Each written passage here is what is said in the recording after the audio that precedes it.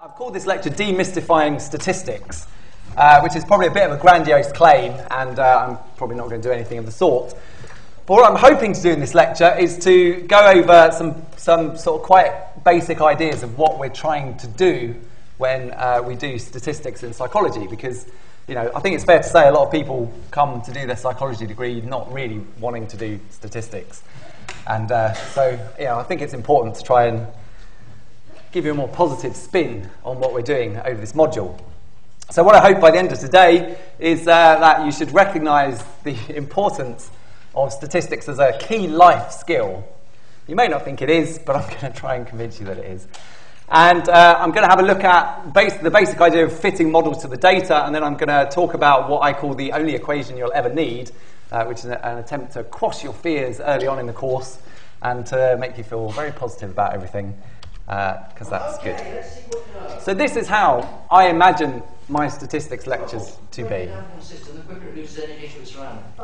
is non-coding DNA? DNA doesn't code for a protein. 65,983 plus 5. 329,915. How'd you travel faster than light? As long as I'm quantum tunnel, if you left your factor of 36.7 recurrent.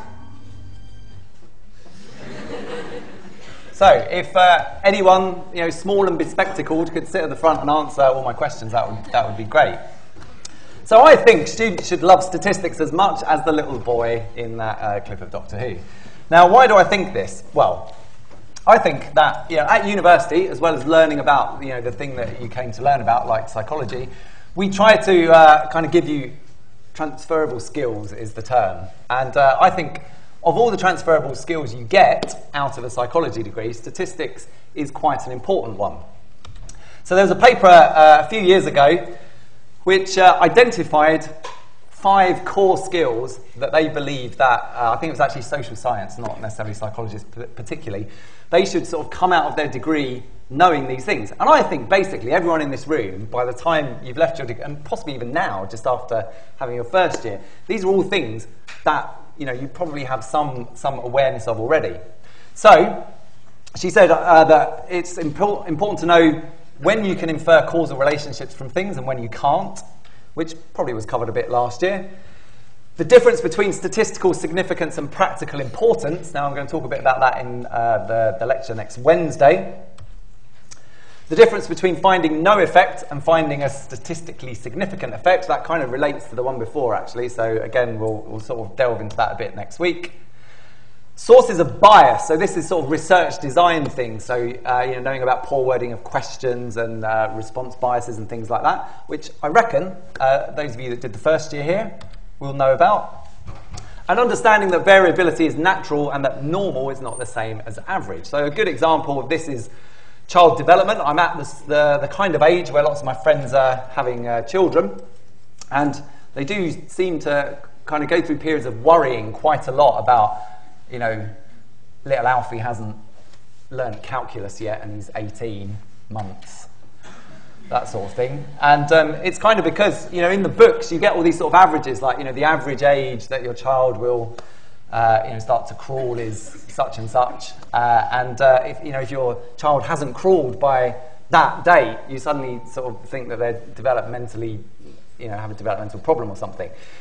Because a lot of people don't understand that an average is an average, and there's variability around that average, and basically, as long as your child's going to crawl when it's going to crawl, pretty much, and on average that will be at a certain point in time. But some babies crawl earlier, and some babies crawl later, and there's a sort of a range of normality, if you like, and that things only become problematic at more extremes. So, your basic understanding of things like, variance and standard deviations and things like that, and distributions of scores, sets you in good stead when you're a parent, or if you're a parent, one day, to not panic about your child's development. But there are more useful things as well, like if you have blood tests and things like that, and your doctor's telling you, that your levels of, I'm going to show my ignorance of what's in blood. Blood's got stuff in it, right? But that they measure at the doctors, probably. So they'll say, your levels of stuff in your blood are, 196, and they ought to be 200, because on average they're 200. And you can say, well, what's the normal range? Is that give me a confidence interval around that value. And they'll say, fuck off. But nevertheless, you know, it's good. So what I think knowing a bit about statistics does for you is it gives you, you know, a bit of an advantage over an intelligent layperson. Now, so that you can recognise yourself as scientists from intelligent lay people, I put a picture of some intelligent lay people who are my parents, and they're very sweet, very intelligent. They didn't go to university because you know, they come from working class background, and people didn't go to university back then. But they're very clever people. But you know, they don't know anything about science, so they're good people to use. So why does it give you an advantage? Well, here's an example of a news story that's a couple of years old now, and my wife found this for me because she's interested in this sort of thing, being a woman and everything. I'm not saying that. Yeah, I'm just. Oh, shut up. Anyway, she was interested. She thought this was interesting. Anyway, so there were these news stories going around.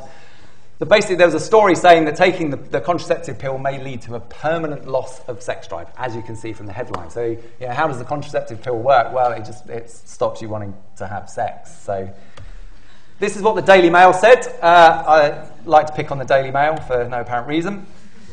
Women may suffer a permanent decline in sex drive after taking the contraceptive pill, researchers have said. They also said a number of sexual dysfunction effects are associated with the pill, including dulled libido. Until now, it's always been assumed that these are reversible and cease to be a problem as soon as the woman comes off the pill. But new research suggests that the effects on libido might be long-lasting or permanent! A team of American researchers studied 125 young women attending a sexual dysfunction clinic. 62 were taking oral contraceptives, 40 had previously taken them, and 23 had never been on the pill. The scientists measured levels of SHBG, which is related to testosterone, but beyond that, don't ask me. But what I do know is high levels of it are supposed to be indicators of low libido. Anyway, they measured that in the women every 3 months for a year and found that they were 7 times higher! That's low libido. In users of the pill, when you like watch this on the lecture capture, don't have your headphones up too loud. In users of the pill than women who had never taken them. And levels declined in women who had stopped taking the pill, but remained 3 to 4 times higher than they were in those with no history. So basically, yeah, they're the facts according to the Mail. Now you, as educated scientists who know a bit about research methods and statistics, the advantage you have over, say, my parents would just read that and pretty much believe it, I reckon. And that's not being mean about my parents. It's just, you know, if it's in a newspaper, why wouldn't you believe it? Well, all sorts of reasons. But anyway, you could look at the data. So here are the data from that study. Now, there's a few things I want to point out here. So first of all, I don't know if I can get the wiggly pen to work. Wiggly pen. Right, there we go. So this is baseline. So this is before anything's happened. You've got 2 groups of people who are taking the oral contraceptive and 1 group of people who have never taken it. That's the white bar. So what the Daily Mail was saying is that people taking the contraceptive pill have levels of this hormone-y thing that they measured that are 7 times higher than those who've never taken the pill. The thing they neglect to mention is that this is at baseline, so this is before anyone's come off the contraceptive pill. But nevertheless, you know, so is it 7 times higher? Well, basically in this group, the levels are, you know, it's a bit hard to tell, probably around 30 or 35, 40, something like that. The top level up here is something like 150. Now, I don't know about you, but when I did maths, that's not 7 times as much. If it was 7 times as much, it'd be more in the region of about 250, something like that. So I've read this paper a number of times. I literally have no idea where the 7 times higher comes from. It's just wrong, as far as I can tell. But anyway, that's not really the main issue. The main issue is what happens when you come off the pill. So we've got an amount of days later. So they said it was a year later. It's actually not a year later at all. It's over 120 days, but not a year. Some people it was a year, but not everyone. Anyway, so you've got people staying on the pill, so of course their levels of the hormone don't change. You've got people never on the pill, and of course their levels are pretty similar to what they were at baseline. But then this is the crucial group in the middle, are the ones who discontinue.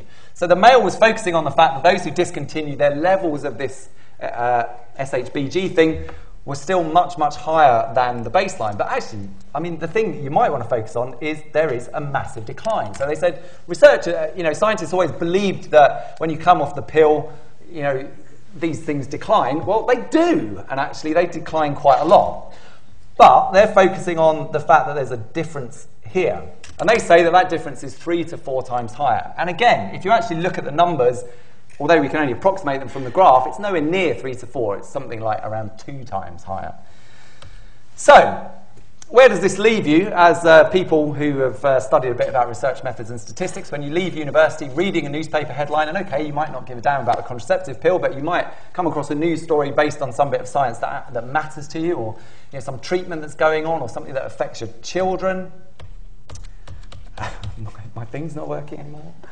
Work. So you could copy edit this Daily Mail story.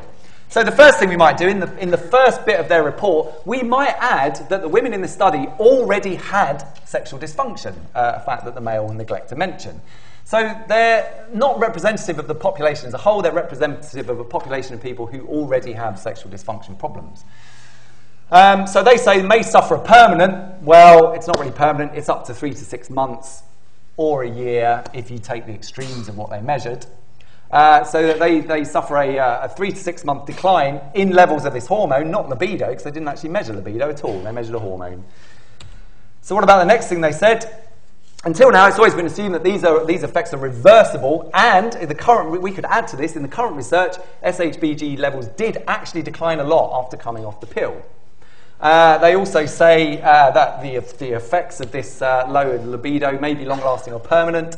You might add to that, even though we only have data over, on average, 3 to 6 months, which is not really permanent at all. Scientists measured levels of SHBG in the women every 3 months for a year. Well, actually, some of them got measured for a year, but the average amount of follow-up was actually 3 to 6 months.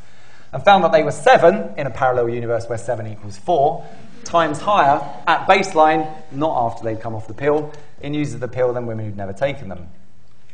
Levels declined in women who'd stopped taking the pill, but remained 3 to 4 times higher in another parallel universe where 3 to 4 means about 1.83 than those with no history of using it. However, another thing they didn't mention, women in the discontinued group were followed up actually for less time than those in the never used group. So they were followed up about 73, on average, 73 days earlier. So there's a confound in the study. They're not comparing like for like when at their final time point. And finally, all these claims about libido, they never actually measured subjective libido. So we could add a caveat to the Daily Mail piece, just saying, just bear in mind, this is a hormone, it might be indicative of libido, but we never actually measured their subjective libido at all, so we don't really know what's going on from a libido point of view. So, statistics, I think, gives you a lot of power to negotiate the media and the world, and you'll be bombarded with statistics, not just in the world of psychology or if you stay in research, but on the news, in newspapers, on websites, whatever. And I think you're in a very lucky position in that, hopefully, by the end of all the things we're going to teach you about research methods and statistics, you're in a good position to evaluate evidence for yourself and make informed decisions, and not just be told stuff and blindly accept it. So that's my positive spin on statistics for the day. So why is it that a lot of students hate statistics? Well, again, I think this clip illustrates it. If it will work. It's the pen. I'm doing the pen thing. It always ruins everything. Oh, here we go. Find the next number in the sequence. 313? 331 367. What? You said the crew all the answers. We can change this, we set questions. You're joking. 379. What? It's a secret traffic light. 379. Happy what? Just enter it. Are you sure? We only get one chance. Any number produces one you think is not disturbing digit. You want a happy number. Any number doesn't easy. The happy client is a number that's both happy and fine. That's my win. It's all about dumbing down. Don't they teach recreational advising? So I think, don't worry, no questions on the exam about happy primes, whatever he said they were. why do people not get scared of statistics? Well, I think it's because you get bombarded with things like this. You get bombarded with lots of equations. And in a way, although I don't think people do it deliberately, there's a sense in which I think people try to confuse you. Not deliberately, but I think people just make things more complicated than they need to be. So what I'm going to attempt to do is to make things uncomplicated. I may fail completely, but my intentions are honourable and pure and nice. So I think you don't really need to bother with all of those other equations. We are going to come across a few equations on this course, but not very many. But I think basically there's only one equation that you ever really need to understand everything about psychological statistics. And it's a pretty simple equation, and we can even get rid of letters and things and actually replace things with words, because words are much easier to understand than individual letters. Now, in psychology and social science generally, what we're trying to do is to predict, and although you might think about prediction in the context of very specific tests, like regression, actually, we're always trying to predict something. We're always trying to make some kind of guess about what's going on in the world. So we're trying to predict an outcome variable, and we're trying to predict that from some kind of model that we've fitted to the data. Models are never perfect fits of the data, ever. So there's always going to be some error attached to that model. And that's basically all you need to know. All that changes slightly, and not too much, is what we put in the bracket, so what the model is. But essentially, we're always trying to predict an outcome from a model, and the model has some kind of error attached. So why is it that we fit models to our data? So why is there a word model in there? Well, essentially, it's because we don't have access to all the people, or as psychologists, all the people that we might want to know something about. So if you're an engineer, heaven forbid, or an architect or something like that, then, and someone said to you, go build me a bridge across this river. Now, what would you do? Would you go out into the world and just build a bridge? Phone up B&Q, who clearly don't supply bridge builders, but phone up B&Q and say, oh yeah, can I have a couple of tons of bricks, a few steel rods, bit of concrete. I don't really know what else goes in a bridge, really. I'm not even sure that they do, but B&Q certainly don't. But send me some because I've got to build a bridge tomorrow. Is that all right? Okay. And then you get there. You go, oh, well, I've got some bricks, got some concrete, got some metally stuff, and you just sling something together, and then let people drive over it. You wouldn't do that because you'd be a nice, compassionate person who doesn't want people to die. So what you do instead is you build a scaled-down model. You don't want to waste loads of money building a real bridge, so you build a scaled-down model, and you see how that performs in the real world. So, for example, I have scaled-down Lego model of a bridge, and there's some people on it driving along. They're quite happy. Brum, brum, brum. I found this Lego in my attic yesterday, along with the corpses of all my ex-students. So you build a bridge, and then you would subject that bridge to some tests, because you need to know how it performs in the real world. So you might want to know, well, it looks fairly sturdy.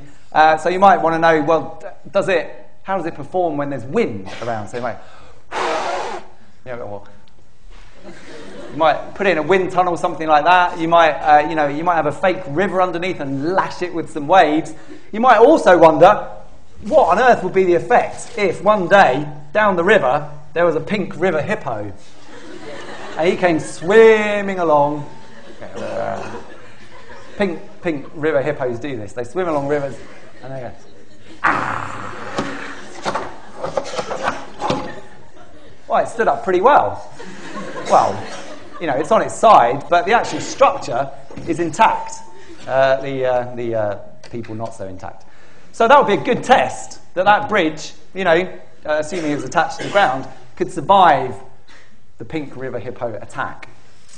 And I think architects should pay more attention to the dangers of the pink river hippo, because they neglect it. They always do wind tunnels, and they put loads of rain and stuff like that, and all sorts of, put loads of traffic and weight on it. They never test out the pink river hippo. And they attack when you least expect it. Next time you're going over a bridge and you think you're safe, if you're driving, obviously don't look over the side. But if you're a passenger, look over the side and you might see the little pink back of a hippo waiting to jump out and strike when you're least expecting it. And when that day comes, you'll be glad that your architect tested out the sturdiness of the bridge against hippo attack. What has this got to do with psychology? Well, like most of my stories, not a lot. But essentially, psychologists are trying to do the same thing. So we want to know something about, basically, we want to know something about humans across the board. And that's a huge variable, heterogeneous group of people. But that's essentially what we're trying to do. We're trying to find out truths about, the human mind, not the mind of a particular subgroup of humans, but just humans generally. Or, if you're a comparative psychologist, you might want to know, about monkeys rather than humans. I don't know. You don't have access to all of those, so the sort of real-world bridge really is this sort of population of people that you want to know how they perform under certain conditions. You want to predict what they're going to do, but you don't have access to it. You can't really do it. So what you need to do is instead build a model, and you build that model in a scaled-down way. So we take samples of people, and the bigger the samples, the better. But generally, actually, as you'll discover, we don't take huge samples, although we probably should take bigger ones than we do. So we take smaller samples of people, and then we test out things, we work out how they behave in certain conditions, and we build this model, this scaled-down model. We fit this model to our data, just, kind of like the scaled-down bridge, and we make predictions then based on this model. And what we hope is that by building this model in a smaller group of people, it will apply to kind of everyone. We can sort of extrapolate upwards and say, well, our little model predicts this. This is how it behaves in certain conditions, just like our little bridge. So hopefully, if we kind of take that, to the whole population, we would get the same effects. So we build models in samples. We check out how well they represent the sample, so what their fit is, and then we sort of extrapolate them upwards to the population, and we make an assumption that that's a reasonable thing to do. We make an assumption that if our model is a good fit of our sample, then it will also be a good fit of the population. Now, there's all sorts of debates you can have around, whether that's likely to be true or not. But essentially, if certain assumptions are met, and if our model is a good fit, there doesn't seem to be too much error in it, then it's reasonable to assume that we can use it to make wider predictions about people that we haven't measured. So all this model building is it's really a similar process to if you can't get access to the thing you actually want to know about, you scale it down, you try to make that scaled down model as close to reality as you can, so you want the sample to be representative of people generally, and then you fit a model, and if that model is a good fit of the data, you assume that it's reasonable to draw conclusions about the population.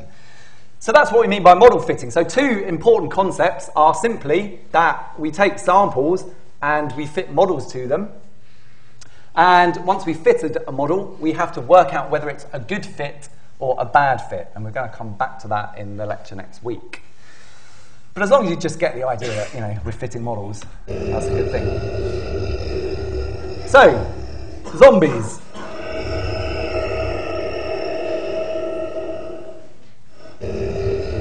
In my spare time, I'm a member of the undead, as you can see. And some would argue not just in my spare time. When we fit a model, what kind of model do we fit? That's what this zombie quiz is all about.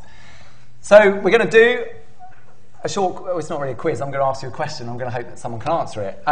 So I've noticed that if you look, there's lots of places around campus that you can buy sandwiches, and near my office is a T-bar on the bridge, goes over some road that I don't know the name of, and they sell all sorts of things, and one of the things they sell in there, believe it or not, is when you buy your main meal, you get the choice. You can have a salad bar, or you can choose chips, but you can either choose potato chips, or they also serve brain chips, because a lot of members of academia are actually the Walking Dead, and the Walking Dead like brain chips.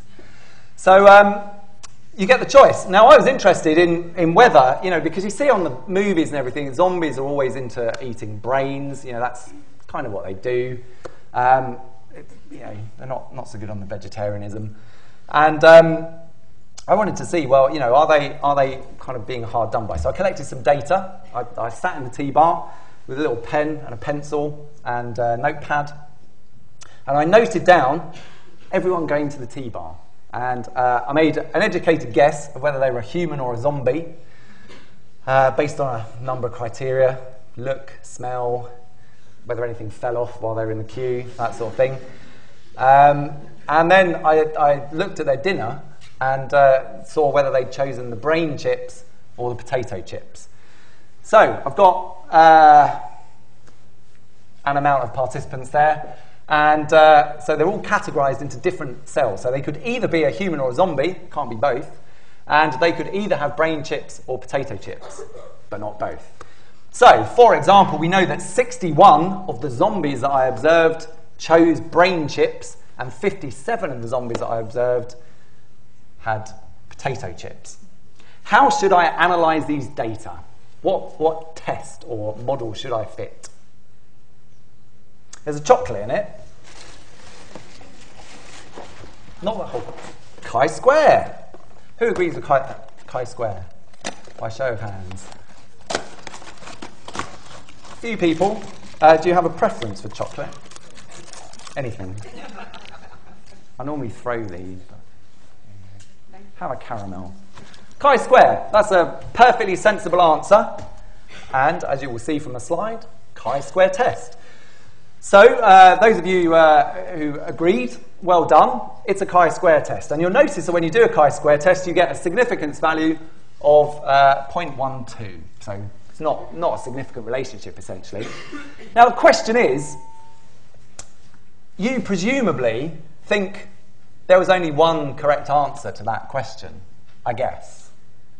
Yeah? Well, should we see what happens if we try out some other statistical tests?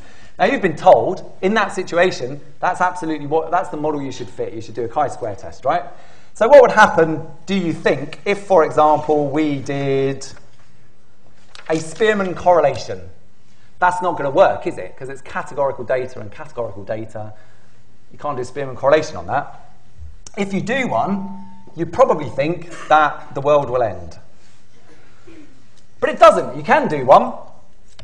And what do you find? You get a significance of 0.12, exactly the same as what you got from a chi-square test. But perhaps I'm tricking you, and you know this is a special Spearman-y thing where, like, you know, Spearman becomes friends with chi-square and they make a pact to give you the same result. What about Kendall's tau correlation? Oh look, you get exactly the same result, significance of 0.12. But okay, they're all non-parametric tests, right? So maybe, you know, there's a little cult of non-parametric tests, and they all meet in like a secret Victorian gentleman's club of a weekend, and they, you know, take opium and discuss ways in which they're going to confuse everyone by giving you the same result. So we could try Pearson correlation, because Pearson, that's a non-parametric, and if you do it's a parametric test, and if you do parametric tests on categorical data, what happens? Armageddon! That's what happens. That's what you've been told. Armageddon. If you do a parametric test on non-parametric data, the world, it will literally end. Or not. You actually get the same result. So we can try out some other things. What about t-test? Same result. What about one-way ANOVA? Same result. What about linear regression? Same result. Wilcoxon test, same result. Kruskal-Wallis test, same result. Logistic regression, you don't even know what that is, but it still gives you the same result. Ordinal logistic regression, or plum, I don't even know what that is, but I do know it gives you exactly the same result. Linear mixed models, same. Discriminant function analysis, what? Same result. So, when you come across diagrams like this in the back of textbooks, like mine, and it gets you to ask, answer lots and lots of questions, like, you know, Where was your mother born? How many siblings have you got? Do you have a cat? Does your cat like tuna? Does it only eat fresh tuna? Do you have a dog? Do the dog and cat get on? And then once you've answered all those, it goes, oh, you need to do a regression. In a way, they're a bit pointless. Now, they're a useful thing because the way that SPSS organises tests and the way that tests are often taught are such that, you know, they're in different menus and they're doing different things in a way. So you kind of need diagrams like this to tell you from a practical point of view what to do. But actually, what is underlying every single test that you will ever do in social statistics for psychology, you are doing what's known as a general linear model, or GLM. So when you look at one of these figures, if you want to be a smart ass at a pub quiz, this probably won't help because they'll never ask you this question. But, you know, say you're in a pub quiz and someone, for some bizarre reason, said, you know, how would you analyse these data? Even if you don't know, just say general linear model and you'll probably be right. So what is a general linear model and why am I telling you about it? Well, it relates back to this idea of there only actually being one equation you ever need to know. So as I said, you know, SPSS, and, you know, in many ways, not just SPSS, but different tests or models are packaged up in different ways. So they're given different names and, you know, you're told to use them in certain contexts and things like that. But the model underlying them all is essentially the same. They can all more or less be represented by a very, very simple model. And that model is this. So if we replace the word model with some actual like numbers, letters and things, we get B0 plus B1 x1. Does that seem familiar to anyone? What is it? You can have a chocolate anyway. Just for putting your hand up. Sorry, who? Well done. Who said that? Oh man. I'm going to risk it. Oh, well done. Yeah, brilliant. It's the equation of a straight line. So hopefully you would have come across it last year. The equation of a straight line is a linear model. Linear just means straight line. So most of the things we're doing, so especially on this course, we're going to do a bit of regression, we're going to do a bit of ANOVA. Both of them are linear models. So ANOVA is packaged in a different way, but underneath it all is the same basic model, the same equation, this B0 plus B1 x1. And so we're going to kind of come back to this equation quite a lot. But that's the only thing you really need to understand. Does anyone remember what the B0 is? You might have, like A-level, this might have been y equals mx plus c, maybe. I don't know if they still teach it like that. Sorry? Constant, yes. It's basically the value that you would predict. Oh, sorry, chocolate. Who said that? Sorry. Fudge okay? So B0 is like a constant. So in regression, it quite often gets called the intercept, but in a way, I'd rather you didn't think of it as an intercept because that's a bit too wedded to regression. But it's basically it's a constant. It's the value of the outcome when our predictor variables, whatever variable we've measured that we're trying to predict the outcome from, is 0. So it's kind of a constant. It's the value of the outcome you get when you don't have any predictors. And beta 1, the other beta in there, it's what's known as a parameter. Now, a parameter is a bit of a scary word, in a way, and I don't like using it, but you kind of find that you have to use it, because lots of other people do. But it's known as a parameter. All a parameter really means is it's a parameter. It's something that can be different or vary, essentially.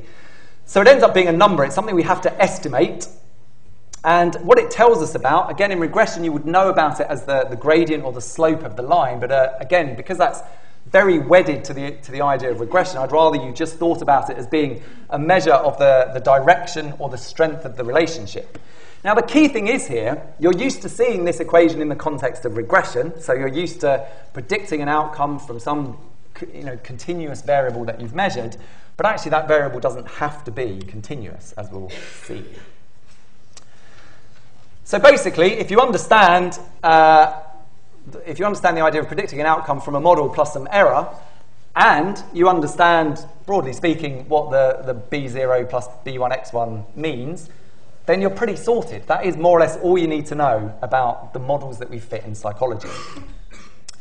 So to give you an example, here's a photo of my wife and I at the Download Festival this year, which was very muddy. Now, I like festivals. Possibly if we have children, we'll not be able to go to them anymore. So, we're getting some in while we can. And, festivals are interesting things. They're good for people watching because you get all sorts of peculiar people there. Everything from statistics lecturers to, even stranger people. And I often wonder, whether you could make a good prediction about how smelly people are based on how many days they've been at festivals. Festivals are pretty, they put a lot of pressure on your ability to remain clean and fragrant. So we could, for example, use a linear model, or use this model that I've just talked about, to predict smelliness. And our predictor variable could be days at the festival, for example. So is it the case that the longer you're at the festival, the more days you're at the festival, the more you smell? In which case, this beta 1 thing would be some kind of measure of that relationship between the two variables. So it would be a kind of an estimate of it, really. So if it's a positive B, then that means that there's a positive relationship. The more you're at the festival, the smellier you get. And we have this constant in there which just tells us how smelly you would be if you didn't go to the festival at all, essentially. It's kind of like the average amount of smelliness in general. So we'll have a look at some familiar models.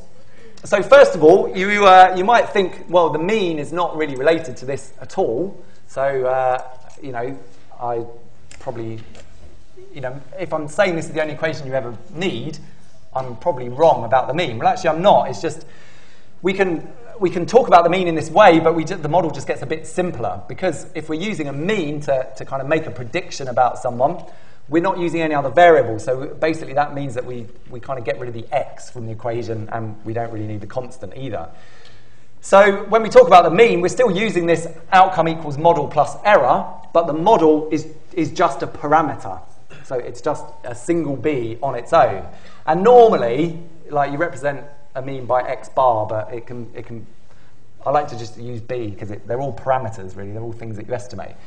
Again, we're going to come back to this in the next lecture, but I just want to sort of point out here, the mean basically is still this model, this idea of predicting an outcome from a model, and that model will have some parameters in it. A correlation is basically the same model, it's just you don't need the beta 0. And the reason you don't need the beta 0 is because when you do a correlation, you standardize the variables, so the beta 0 drops out of the equation. But if none of that made any sense, it doesn't really matter. All that matters is now the model gets a bit more developed because we have some kind of predictor variable in there as well, and we have a beta that kind of goes along, is like a little friend of that predictor variable that tells us about the relationship between the two. Regression, as we've already talked about, is exactly the same, but we get a beta 0 in there as well. But the only reason for that is because regression is always done on the raw data, not the standardized data. So we have to have the beta 0 in there to tell us what the outcome would be if we didn't have any predictors. But you might think we can't represent a t-test is this kind of model, but actually we can. A t-test can be represented in exactly the same way as regression. The only difference is, where I've got predictor, that predictor variable is groups. It's sort of numbers representing groups. And you have to code the groups in a very specific kind of way, and you're not actually going to have to ever do that. But I just want to make the point that a t-test is the same model as a linear regression. It's actually no different at all. And we will come back to this. So to make this a bit more concrete, here's a Harry Potter example. I've never read the Harry Potter books. I'm probably the only person in the universe. I don't know why I've never read them. There's not enough statistics in there, probably. That would be the reason. But I do know, because on our honeymoon, we went to, what was it called? That place in America. Disneyland. That's the one. And we went to Universal Studios, where they have a Harry Potter ride, right? So I'm a bit more educated about Harry Potter, because I went on this ride. It did, if I'm honest, nearly make me vom, but it was impressive, very visually impressive, but my brain was finding it a bit difficult to cope with all the sensory input. Anyway, so what I do know is there was a cloak of invisibility in Harry Potter at some point, which is why there's this kind of crazy disembodied head on my slide. And I thought, well, you know, you could do a nice experiment around whether having a cloak of invisibility makes you engage in more mischievous acts. Because I like to think that if I had a cloak of invisibility, although I think I'd definitely like do some nice things, you know, like, I don't know, but nice sort of invisible things, like you could be like a bunch of flowers going along the road and you could just give yourself to someone and you wouldn't have that whole embarrassment of like, why is a complete stranger giving me flowers? Because the person would just think, oh look, some floating flowers have decided to make my day a bit more jolly by floating into my arms. They've selected me out of the entire human race to be their owner, and that's nice. So you could do that sort of thing. But I'm pretty sure, because I have a bit of a mischievous streak, that I'd probably get up to some mischief as well. I'm pretty certain there'd be some mischief going on. So you could do an experiment where, you know, you could do it in a number of ways. You could either sort of measure like how long someone wears an invisibility cloak versus how much mischief they get up to, or you know, how many days per week they have it on. Or you could do it more by grouping people, so have a control condition who are not given cloaks of invisibility and an experimental group who are given cloaks of invisibility, and see, again, count the number of mischievous acts they get up to. So the point is, we'd be predicting mischievous acts. That would be our outcome, or you may be more familiar with dependent variable, but I'm going to talk about outcomes, not dependent variables, but they're the same thing. And our predictor is going to be invisibility. So either you could do that categorically, whether you have a cloak or you don't have a cloak, or you could do that continuously maybe, so degree of invisibility or you know, amount per week you wear your cloak or something like that. And the model would stay the same. So in the mean, for example, we'd be predicting like the average level of mischief. So we'd be making our prediction about mischief making based only on the average amount of mischief, you know, across the whole sample. And that, you know, that's an okay. It's not a great model, but it's a reasonable model. We use the mean a lot. We could look at the correlation between if invisibility was measured like in terms of degree of invisibility or number of days per week you wear the cloak. You could do a correlational type thing, and the model is just, you know, you predict mischief from invisibility, and you have this beta that quantifies that relationship. In regression, it's the same. You just have a predictor, invisibility, and an outcome, mischief, and you quantify that relationship with a beta, but you also have that constant in there. And again, if your invisibility variables groups of people, those with cloaks and those without cloaks, the model actually doesn't change. All that changes is the nature of the invisibility variable. It's become categorical.